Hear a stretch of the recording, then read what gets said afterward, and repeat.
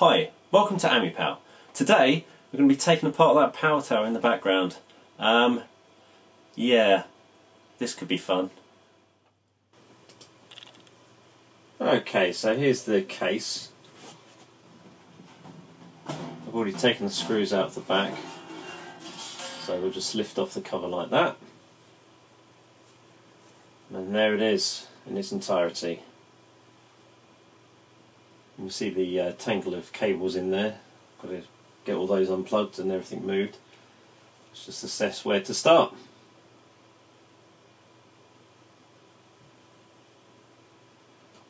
First things first, let's unscrew some of the brackets here. That's for the Voodoo 3, and then the one just underneath it is for the SD card adapter.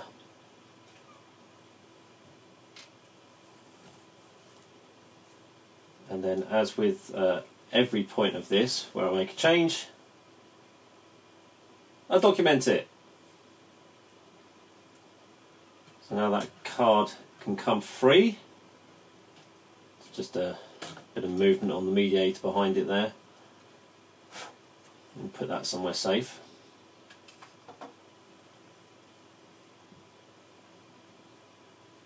And then we'll just remove the SD card adapter.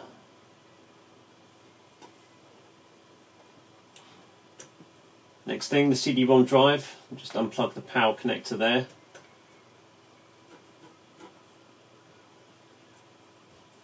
We've also got the cable off. I'm just marking down here what the cable's for, because obviously once it's all unplugged I won't know what goes where.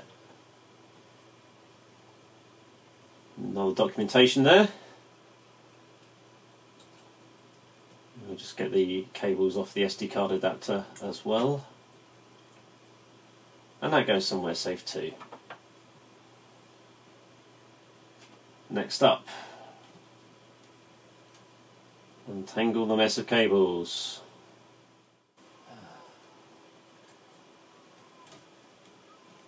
So I'll unplug a few more of these cables here. Power. There we go, we'll try and get those out of the way a bit. It's really difficult where to think to start next.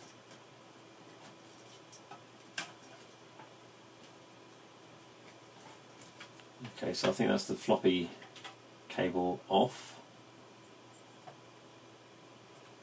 Now I'll start working on the IDE device cables for the zip and the hard disk that are in there. I don't even think they're plugged into the fast ATA at this point.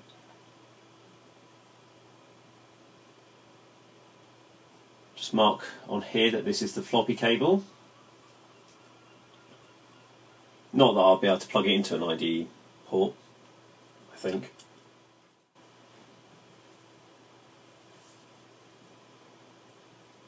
And just scroll down on the other IDE cables exactly which devices they're attached to. Should ease confusion. I think that's the final cable out of there. Okay. So all the devices are clear now. Right. Next step, let's remove this vital piece of electronics, the Blizzard PowerPC. That's the accelerator board. See, it's a bit tight there between the devices and the power supply, so you kind of have to weave it through. There she is, a beauty. We'll go into a bit more detail on that later, but it's safely off the motherboard and out of the tower for now.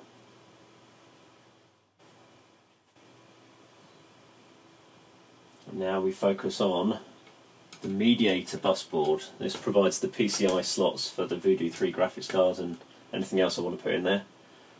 It's actually held off of the motherboard by a like a screw extension that's about 1 inch in length, so it gives it adequate leeway to be mounted above the fast ATA IDE interface, which sits flush on top of the motherboard.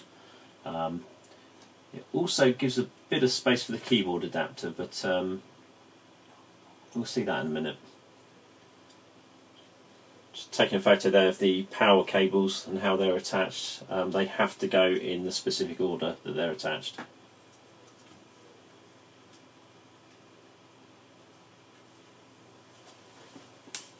And just gently lever it off. There we go. And take all the cables with it.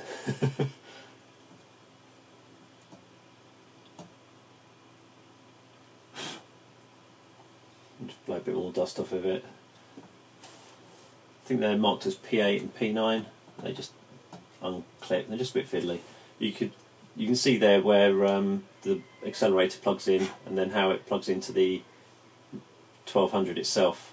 You can also see another extension on there, that little white plastic tab. Okay, where next? There's the keyboard adapter. Again, we'll focus on that a bit more later on. Just checking it out for now. Right, silica gel pack. It keeps everything dry in there and tries to limit the rust that builds up. So it is a steel case. Okay, I've taken the last screw off of the back plate here, and we're going to remove the motherboard from the tower case. There it goes. Now it's still attached, you can see, by some cables. Just going to take the floppy cable off there, just a gentle wiggle.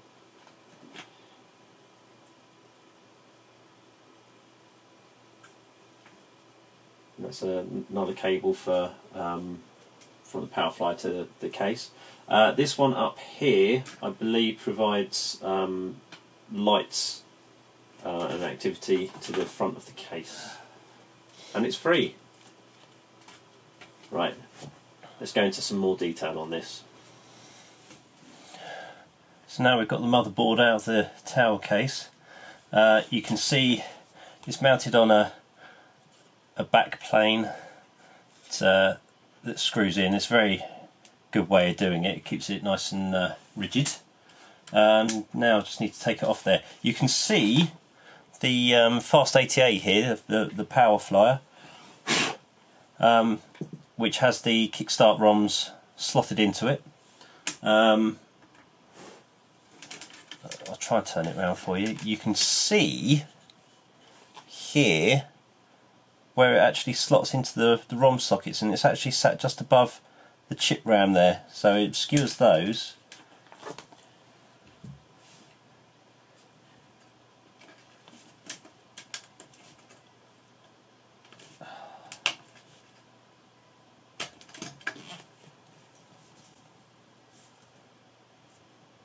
Okay, so that's the one for the SD card.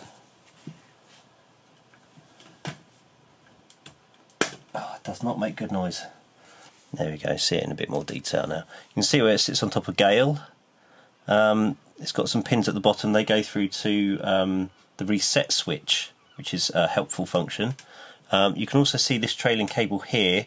It sits on one of the pins on the motherboard IDE header, and that is so that you get drive activity. That's the LED that flashes for hard disk activity, so it's a very handy thing. You can see it kind of obscures the clock port a bit, so you need only the partial clock port rather than the full one. But yeah, it does fit very tight onto the motherboard there.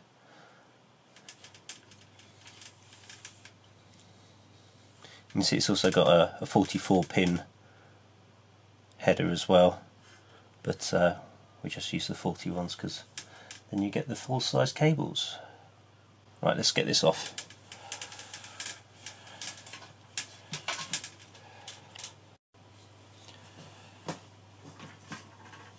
And finally, she's free. You can see this this model of the A1200 motherboard has a trailing cable for the mouse cable, so for the mouse port. So it's a bit shorter than the standard 1200 motherboard. This is a Rev 1D4. Now I honestly thought I had a 2B in there because 1D4s can be a bit finicky with expansion, so I'm a bit surprised that that's in there actually. There is a lot of dust in this. This tower of course has got active cooling, so the fans are drawing air in all the time. It's not like the desktop case where everything's passive. So there's just so much dust. I'll spend ages getting rid of that. So this is going to be going off to Amiga Kit to be recapped. I'm just going to pop that off there so that it can go flat. They are going to take the power flyer off me to actually do the caps, because as I've already said, it sits right on top of one of the custom chips, and I don't really want to try and take that off and damage the motherboard in the process. It's alright coming off the ROM sockets because they're designed for things to come in and out of, but not Gale. Is it Gale under there? I think it is. So that's it. That's another motherboard off the recap, and a very dismantled power tower. Now, I've shown you this before. This is the Blizzard PowerPC accelerator board for the Amiga 1200. I've had to actually remove the third-party fan that I attached. It goes on there. You can see the amount of fluff from all the dust pulled in that's built up. I bought that from Maplin when that was still a shop, and I think it fits like a 486 or something. So it just provides some cooling for the 68040 processor under there. Which you can't see obviously because it's obscured, but you can see the pins on the bottom there. Then we've got this massive cooler here for the PowerPC itself. The PowerPC is about the size of my little fingernail compared to that huge lump over there. It's a much more advanced piece of kit than the 68040, which is positively antiquated compared to it. So on the underside there is a small fan, and that basically, I think it pulls air through this cooler or pushes it through. I'm not really sure, but it provides adequate cooling for the PowerPC chip. I've never had anything overheat for PowerPC. Then of course we've got a cell battery for the clock, 2 SIM sockets. So I've got a 32 meg SIM in there and a 64 meg SIM in there, so we've got 96 meg of fast RAM overall. I think there's 60 NS as well, so it provides some speed. You can kind of see the clip here, and also a bit of it here for the for that heatsink on the other side. You might also be able to see, not sure if you can see it, but there's just a little washer between this chip and this heatsink. That was put in there because basically how hot that controller chip gets, so it just provides a bit of cooling for that. Can't remember where I saw recommendation to do that, but I did it, and despite this being an incredibly expensive piece of kit, this little expansion port here is actually for fitting a B-Vision PowerPC, I think it's Media 2 based graphics card, which I did used to own, but then I sold it for the Mediator and Voodoo 3. I thought that's probably the better way to go, because then it doesn't really matter what card you've got in there, you've still got that graphics card. But I think the only other expansion that goes on there is the G-Rex PCI, PCI bus board, which can also function very similar to the Mediator. It's probably a bit quicker doing it like that, but I know the Mediator is a bit better supported than the G-Rex. So speeds of the processors on this. The 68040 is clocked at 25 MHz, and I think that puts it about 3 or 4 times faster than the equivalently clocked 68030 chip. I do notice it to be faster than the 50 MHz 68030 that's in my desktop case, but not hugely so. You tend to notice it when you're doing processor intensive stuff like ray tracing. It really made a difference there, and Alien Breed and such, they run much better on this 68040 than the 030. For instance, you can actually play Doom on the 68040, while it's though it is playable on the 68030, it's not exactly a great experience, particularly as you get towards the later levels. God, I'm just going to have to pick all that out. The 603E, should I say, I'm stuck on my 68Ks here, is clocked at 160 MHz. So this is basically the slowest PowerPC and the slowest 68K CPU that you can get for the Blizzard PPC family. It's the slowest card you can get, but it's quite a bit faster than not having it. Right, I'm going to put that in an anti-static bag and that can go in my kit. A couple more things which come along with the power tower. This is a little device that actually sits on the floppy power and the LED output on the A1200 motherboard, and that goes through to the front lights to provide well, power basically, to show that the machine's on. And then we've got this, which is the keyboard adapter. It's just a little well, it's quite a big pick chip, isn't it? But that slots into the A1200 keyboard slot, and then just outputs at the back via an AT connector. So obviously it's a bit of an old connector, could probably do with updating to something a bit newer, but it works. One of the other things I plan to do is replace this quite ancient AT power supply. It works, it does. I haven't had any issues with power or sudden reboots or flashing lights or anything like that, but it is very old, and I mean, I don't know if you can see in there, it's absolutely chock full of dust and all the rest of it. I'm not an engineer, I'm not into electronics, so I'm not going to open that up and risk zapping myself. So I think that's due a change. It's a 200 watt model. I'm replacing it with one of these, a Corsair VS series 450 watt block. We'll see how that goes, because it's an ATX, it's not an AT, so it's different connectors, different size. I have seen other people actually swapping their AT power supplies for ATX on their power towers. Someone actually used the VS400, which isn't available anymore. So it should go in. I just might need a bit of advice how to wire it all up, because it's got different outputs. But we'll see. And that's it.